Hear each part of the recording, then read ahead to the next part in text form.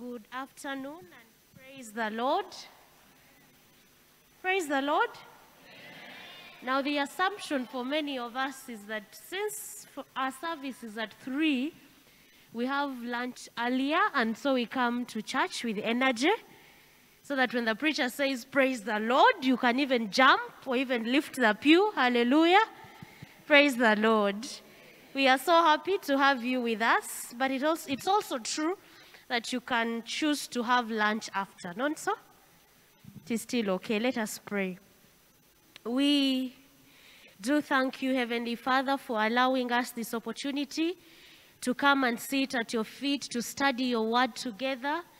Father, we pray that you bless us as we read your word, and that you will open our eyes to the truths in your word, that you will also cause us to be obedient to your word, that this word that we are going to hear will bear fruit in our lives, fruit that will last to the glory and honor of your name. In Jesus' name we pray.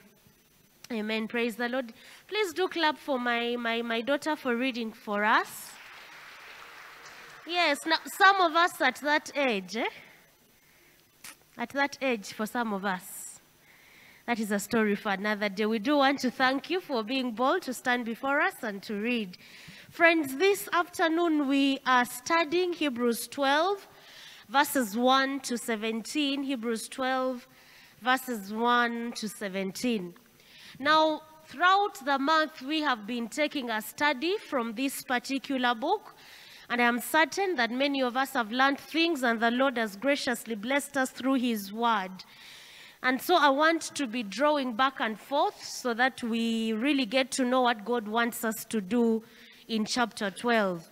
Now, when you read the first 10 chapters, that is 1, 2, 3, all through to 10, you're going to see the writer who is actually not known. We do not know who it is that actually writes for us this beautiful letter, and yet in it the immense truths that God wants us to take. Now, the writer in his writing in the first 10 chapters is making a case for who Jesus Christ is, number one, but also making a second case of the superiority of Jesus Christ in everything. He is superior to the angels. We saw that in chapter 1. Superior to the prophets of the old, those that came before him. Superior to even those that we think, because the heavenly beings, they are superior. He tells us Jesus Christ is superior. And all the way from chapter 1, he has been opening our eyes to reasons why Jesus is superior in every aspect. Now, having told us about the superiority of Jesus, as he draws close to chapter 11, he reminds us of the covenant that God makes with us through his son Jesus Christ. A covenant of cleansing and a covenant of transformation. And so as he comes to chapter 11, he is going to tell us what faith in God is. And having defined for us faith in God, he now gives us a list of people that came before us and walked by faith in God, and how God rewarded each one of them. Of course, calling us to be those that draw an example from them and be encouraged. This is what he defines faith to be in chapter 11. He says, now faith is the assurance of things hoped for, the conviction of things not seen. For by it the people of the old received their commendation. By faith we understand that the universe was created by the word of God, so that what is seen was not made out of the things that are visible. And then he gives us the list. By faith Abel, by faith Abraham, by faith Noah, by faith so and so. Making mention of things that they did that point to the faith that they had in God. Now, having told us all those things, all that list, he now comes in chapter 12 and begins by saying, therefore. And it is important for us every time we encounter this word, therefore, to ask ourselves, what is the therefore? Why is it there? He is calling us to now shift our attention to a series of exhortations. In light of whatever he has said from chapter 1, 10 and 11, he is therefore calling us to act in a certain way because of all that he has already told us. And so he says in verse 1 of chapter 12, therefore, since we are surrounded by so great a cloud of witnesses, let us also lay aside every weight and sin which clings so closely, and let us run with endurance the race that is set before us, looking to Jesus, the founder and perfecter of our faith, who for the joy that was set before him endured the cross, despising the shame, and is seated at the right hand of God. Friends, we have people that have gone ahead of us, and for me that is encouragement. Many times as we journey this journey of faith and things seem to be closing us in, at times we pause and ask ourselves, but really, are there people that have gone ahead of me? Is there a brother or sister somewhere that could be going through exactly what I am going through? The writer is encouraging us, is telling us that the people that have journeyed this journey of faith before us, they are witnesses, and so we should draw encouragement from the life that they lived. Let us hold on to the faith just like they did, even in the midst of things and situations that are difficult. And talking about difficult situations in light of such men and women of God that had faith, my mind goes to Father Abraham, the grandfather of all believers. Remember, God made a promise to him. And as the man was aging, the body was getting weak, and yet he still held on to the promise. Even when it was overwhelming and he decided to want to help God make the promise come quickly, God rebuked him, and he still held on to the promise, and the promise eventually came to pass. God gives us promises, but like we will see later on, many times, because we forget these promises, we get faint-hearted, we begin to worry ourselves, we begin to ask if this thing called faith and the things of God really, really makes sense. Now, in these verses that I have read, the writer is drawing a picture in our minds of a race. He is telling us that the journey of salvation is more like a race. Now, I know many of us in school used to participate in races, and many of us were stubborn to the extent that if a member in our house or team or club was participating with an opponent, some of us were spectators that were trying to draw the attention of our competitors away from the race. We would even compose songs that discourage them and take their focus away from the race. And so we will be like, you're about to fall, or some of us were too bad that would compose songs that are abusing how they're dressing, just so we get their attention from the race so that our own member can run ahead of them. Now, how many of us did that? God is gracious that he forgives us. But he tells us this journey of salvation is like you are on a race. And the end point marked for us is the other part of heaven above. But he says, as you are running towards that end, there are distractions around you. There are things that are going to want to have your attention so that you lose sight of the end.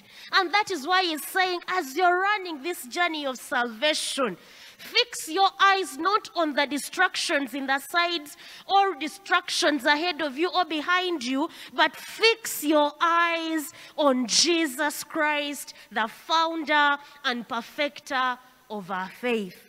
Hallelujah.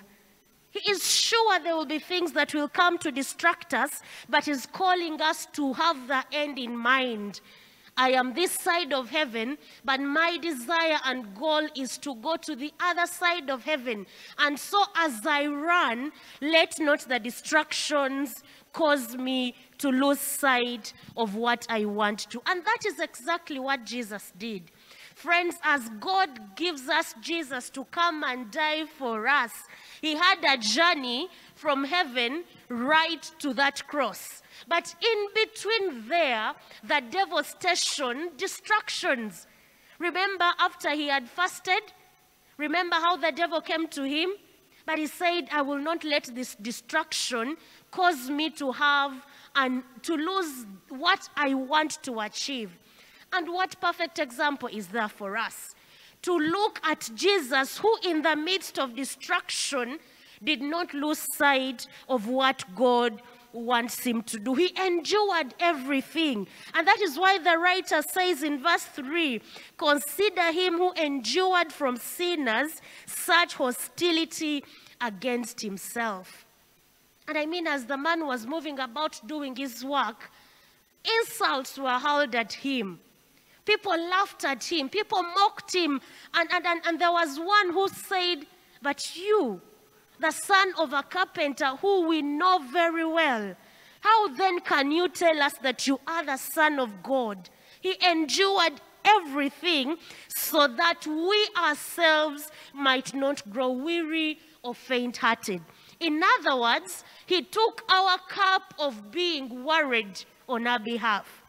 And so every time you're tempted to be worried, can you ask yourself, why am I worried? Why am I losing peace? Because you know what, when you lose that peace, will that change anything? Will it? What does the Bible tell us about worrying? It asks us an indirect question, that who of you by worrying will do what? So why worry? Friends, Jesus took that for us. He endured that so that we might not grow weary or get faint-hearted. Now, the writer is aware that as we run this journey, there are struggles, there are difficult things that come our way. But he's telling us, you know what, even if it is difficult, please do thank God that you have not come to that point of shedding blood. Hallelujah. Except for the matters. But I want to say, you and I that are journeying this journey of faith, who of us has suffered to the point of our lives being taken? And so he says, in your struggle against sin, you have not yet resisted to the point of shedding blood. So be encouraged. There is pain, but thank God that it has not taken the life out of you. Now, for many of us, these things, suffering and trials and faith, they do not seem to make sense. For many of us, getting saved or being born again is an imagined journey of us simply sailing and going through heaven. The road is smooth, all is well, all is good. Remember that LG appliance thing? Life is good. Yeah, you people are ancient. That was how many years ago? So for many of us, it is as if salvation is LG. Life has to be good. And so the moment they are difficult things, we kind of seem not to understand. But the writer is saying, you know what, you are getting worried because you have forgotten something. And he says to us in verse 5, you have forgotten the exhortation that addresses you as sons, and is going to build on from that. He says, my son, do not regard lightly the discipline of the Lord, nor be weary when reproved by him. Do you know many times we are discouraged in our walk with the Lord because we have lost sight of the promises he has for us in his word? Do you know many times we forget what the word of God says pertaining our situation, and because we walk around like headless chicken, we are so confused and stressed because we have lost sight. We have forgotten what the word of God says. And he says, God has a tool that he uses in his hand. And one of the tools that God uses to ensure that we stay focused on the goal, which is the other side of heaven, is the tool of discipline. And so he says in verse 6, "For the Lord disciplines the one he loves and chastises every son whom he receives." In other words, the writer is saying that as you run this race, there are distractions. And because God is a good shepherd, who we know very well that a shepherd has a rod, remember? The Lord is my shepherd, I shall not want. Surely your rod and staff, they do what? Now one is for comforting, the other is for pulling your ears back in the lane. Because it is possible for you to stray from your lane. And when God sees you trying to stray, he will get his rod. You know they do have some bit of a curved end. You know that? As you're running in this curve, he will try to reach for you and bring you back. And friends, that process might not be smooth. In the midst of bringing you back, it is possible you will experience pain. And so he says God has a tool which is disciplining us. He has a role over us. If we claim that God is our Father, we are his sons and daughters, then he has a legal role over us. He has authority to discipline us. And the disciplining is for two major purposes. First of all, to correct us in the event that we are leaving the lane and going astray. But secondly, to train us in godliness. And so, can you ask yourself, as you go through that difficult situation, God, is this meant to correct me? Have I strayed somewhere? Is this meant to train me? Because many times, oftentimes, God has willed that you go through that so that he can correct you, so that he can train you, but it could be a mixture of the two. And yet for us Christians on this side of heaven, every time we see difficultness and suffering, the first thing that comes to our minds is that the devil is doing what? The devil is fighting us. Now, I am not here to say that there will not be times when the devil will really be against you. But of course, God will allow him so that your faith is tested, but also probably so that he can correct you. Remember the conversation in heaven about Job. By the way, one of the things I have on my to-do list when I get to heaven, you don't have that. You only have bucket lists. Me, I have both. I have a to-do list. When I get to heaven, I want to meet Job and ask him, when you discovered that God actually permitted this man to come to you, how did you feel? Well, we will be in another body and but God permits it. Even when it is engineered by the devil, God permits it, and there is a purpose. And so he says in verse 7, it is for discipline that you have to endure. God is treating you as sons. For what son is there whom his father does not discipline? If you are left without discipline, in which all have participated, then you are illegitimate children and not sons. You cannot claim to have a father who is not disciplining you. Now I know, this side of Uganda, some of us have had parents who we think love us because they do not rebuke us, because they do not discipline us. But I want to tell you, when you grow up, you will wish you were actually disciplined. I personally look back at the life of my dad and I growing, and I am glad for the many times. By the way, I was telling the teens in the morning that my dad is not left-handed. But somewhere, somehow, God kind of gave him more strength in his left hand.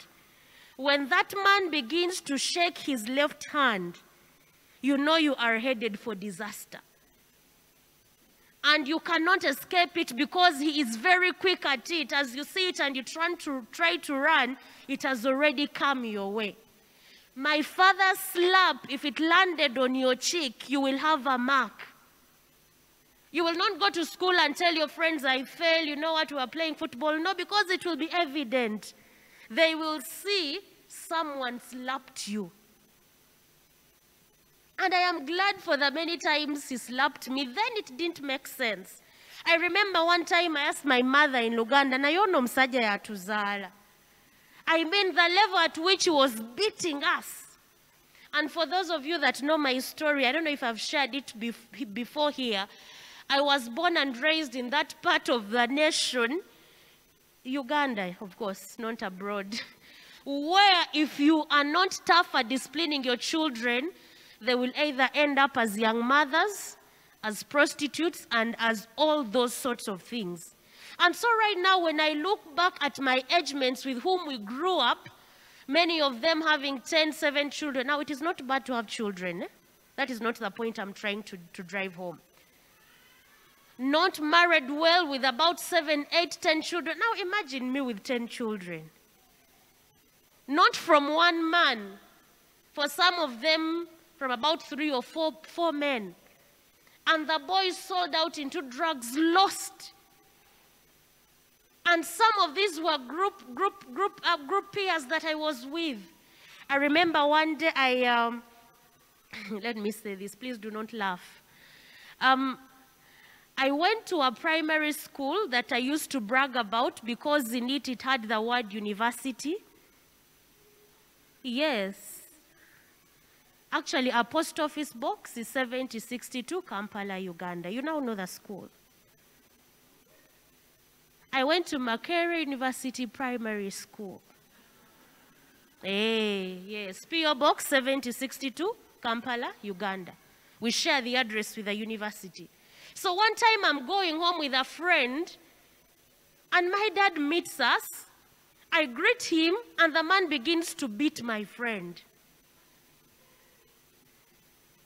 And then he says, "Why are you walking with my daughter?" I tell him he's my friend at school. Sagalo tambule na valenzi. So, do we have fathers like that here? I want to tell you, when that boy went to school the following day, I lost all my friends. The other example is that of my brother Nathan. He used to eat food while talking, and at times would think the food will fall out of his mouth. And I do not remember how many slaps from my father's left hand he received.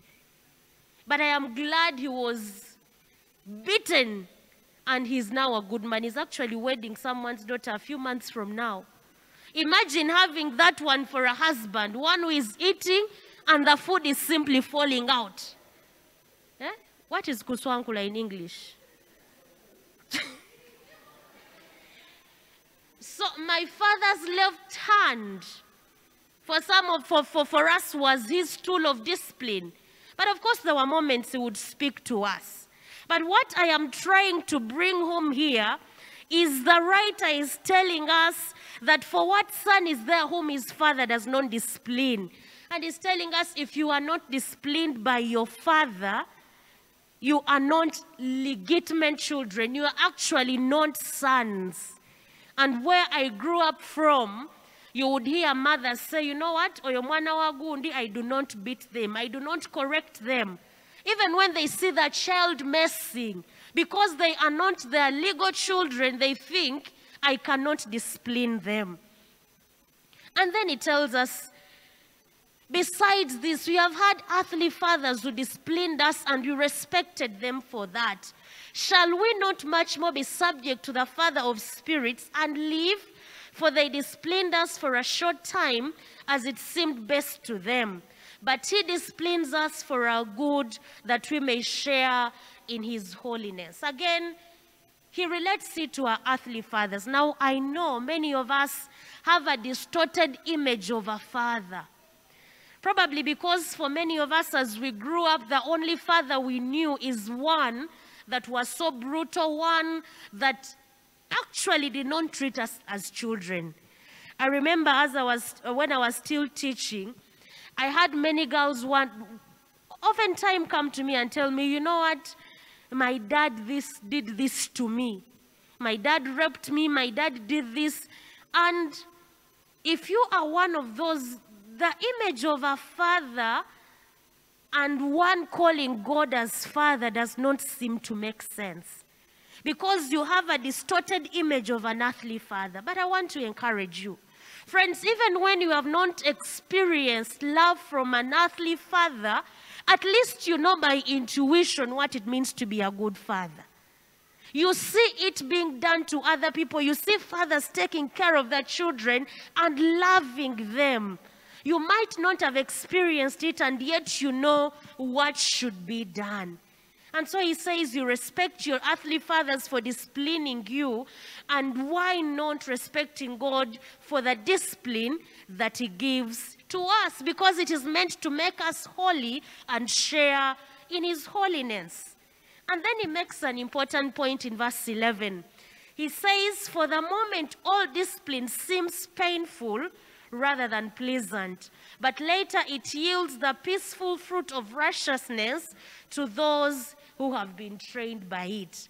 There should be evidence in your life as a believer that the hand of God is at work in you, causing you to be trained for righteousness, but also putting you on track in the event that you are going astray. And that is the fruit of righteousness.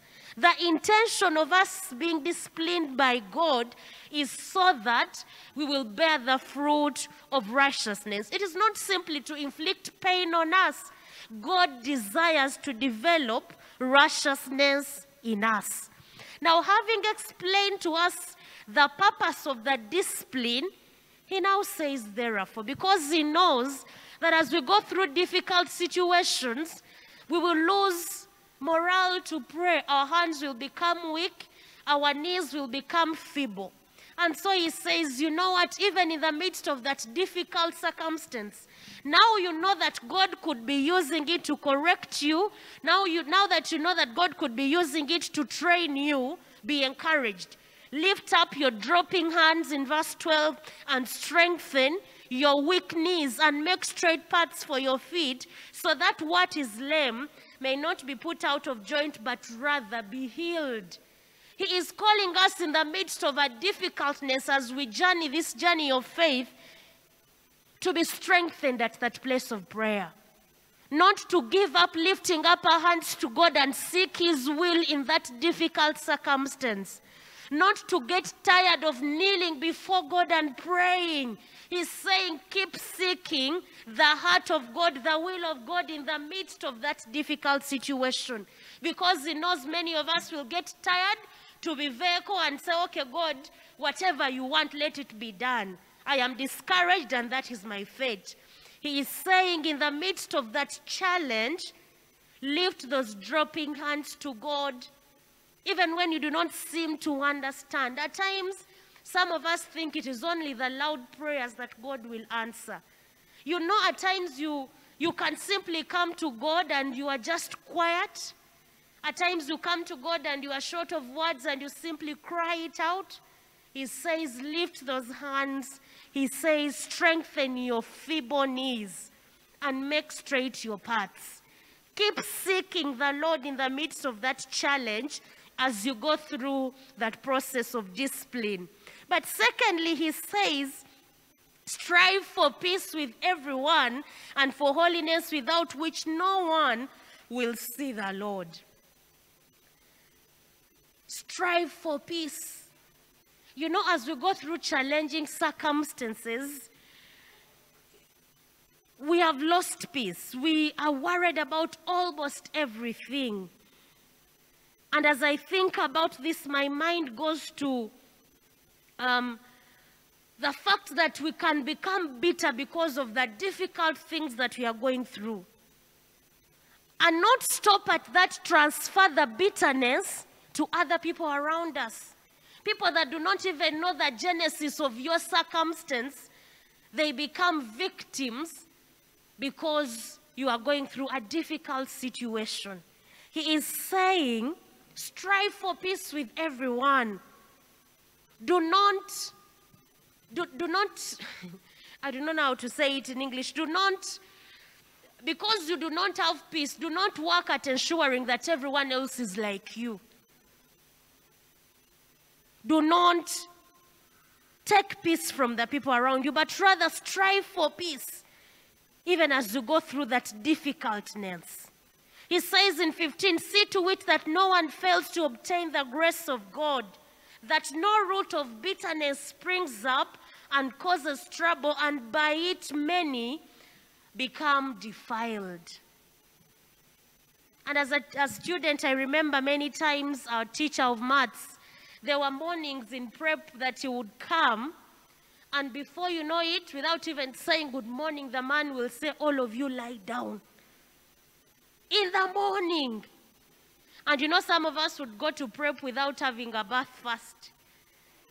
And before you even bathe, you have received for yourself canes, and as you go back to bathe, I mean the flesh around that part is swelling and you have to shower. But also reminds me he was sleeping on campus, and there would be times as you would pass by through around their home that you would hear noises, and there were usually noises of him beating the wife. And actually teachers had baptized him Piso, you know, a needle, because he was so bitter. And many times I think it now dawns on me that probably the mornings he would come to beat us, he might have had a quarrel with the wife that is now transferring the bitterness to us innocent children. He says, see to it that no one is bitter, because bitterness causes trouble.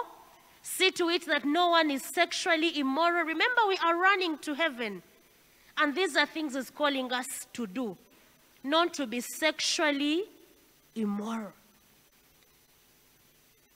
What is it that is defiling you in this area? For many of us, the temptation of sleeping around with almost everyone, and yet we are in fellowship, you tell yourself, okay, today, God, this is the last time. This is the last time. A few weeks down the road, you are fallen again. For some of us, it could be one of those men that have big stomachs that drive to campus, take you to KFC, take you to Java's, that are causing you to defile yourself in this area. But he also makes mention of one person. He says, do not be unholy like Esau, who sold his birthright for a single meal.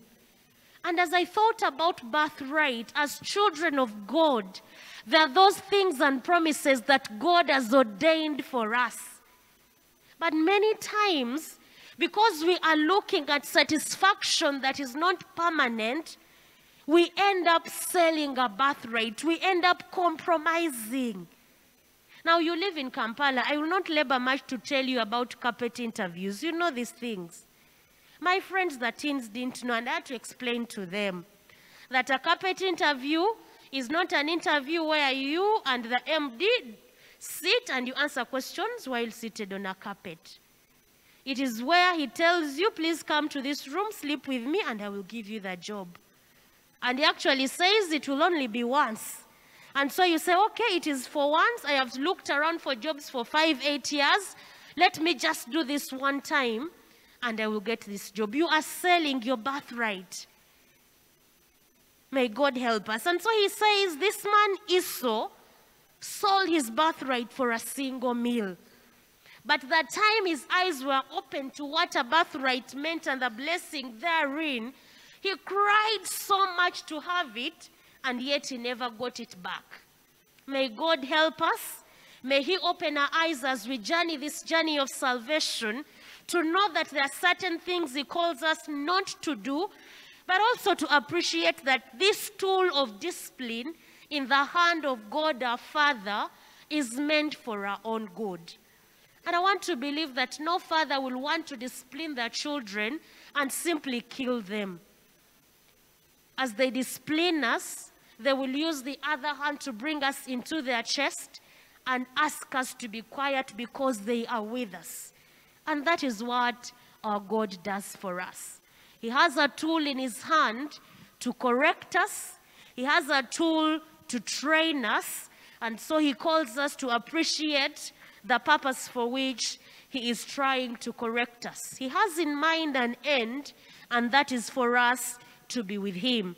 And so as we journey, let us strengthen our prayer life, lift up our dropping hands, strengthen our weak knees. Let us strive for peace with the people among whom we live. Let us ensure there is no bitterness among us. Let us ensure that none of us is found sexually immoral.